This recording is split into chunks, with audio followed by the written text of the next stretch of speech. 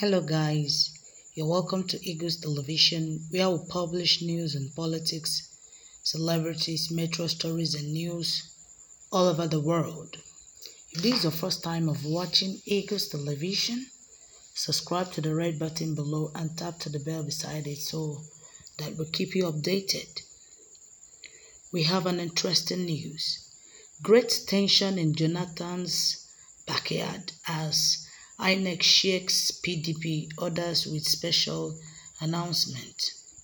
Attention is gradually shifting to the home front of former President Goodluck Jonathan as the Independent National Electoral Commission (INEC) has fixed November 2nd for the highly anticipated governorship elections in the state. The elections will be hotly contested by the ruling People's Democratic Party (PDP) and the All Progressive Congress (APC) in the oil-rich state. Festus Okoye, chairman of INEC Information and Voters Education Committee, announced the date on Tuesday.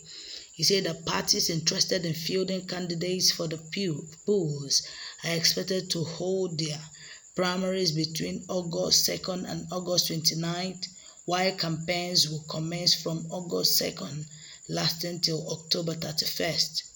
Bayelsa and Kogi State are the two remaining states heading to the polls in 2019. The deadline for the submission of names of agents by parties is October 31st.